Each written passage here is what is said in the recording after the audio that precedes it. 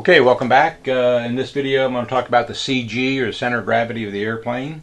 The manual says that the CG is 75 millimeters from the leading edge of the wing. And the CG machine is what I always use. It's a great plane CG machine, works very well. I'm using it in all my videos. And so I have the arm here. The front is touching the front of the wing, and it has both inches and millimeters on the ruler there, and so it's set for 75 millimeters on both sides, and the CG looks pretty good. But in order to get that CG, the first test I made, I had the battery in the center of the battery compartment and it was 2-nose heavy. So I moved the battery all the way to the back of the, I won't call it all the way to the back, there's probably a 1/4 inch or something like that behind it.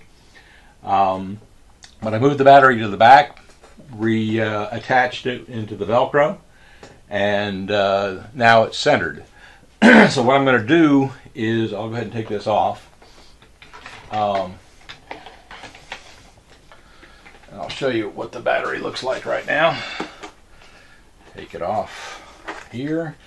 So you can see the battery is, it's probably 3/4 of an inch back from the back, so I could have gone a little bit further. But what I'm going to do is mark with a Sharpie marker here the position of the battery in the battery case with it centered. Okay, so I'm going to mark here and here.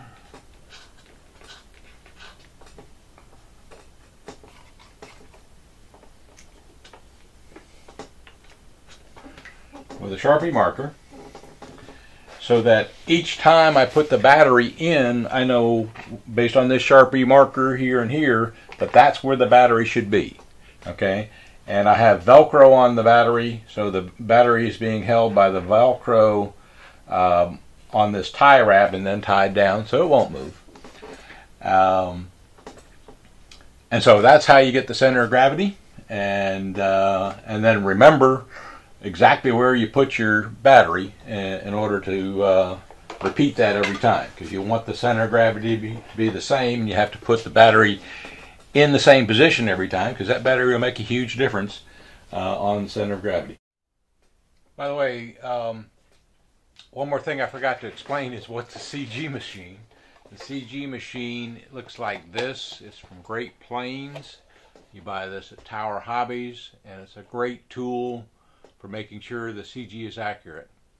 I'll remind, for people that don't know what a CG machine is or what center of gravity really is all about, there's a small range, usually less than 1/2 inch on either side, for the center of gravity to be correct.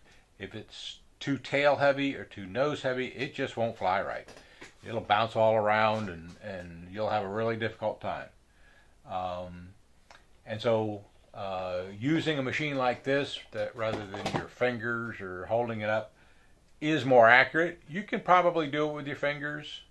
If you're going to do it with your fingers, put a mark, the proper distance on either side of the fuselage back from the beginning of the wing, and so with the Sharpie marker, mark it and then hold it with your fingers. If that's all you got, that's going to work. And then adjust the battery back and forth, as I said. I had to adjust my battery back toward the back of the battery compartment. And but if you want to invest in a really good tool for measuring the CG, this isn't a bad price on Tower Hobby. So thank you for watching. Stay tuned for additional videos.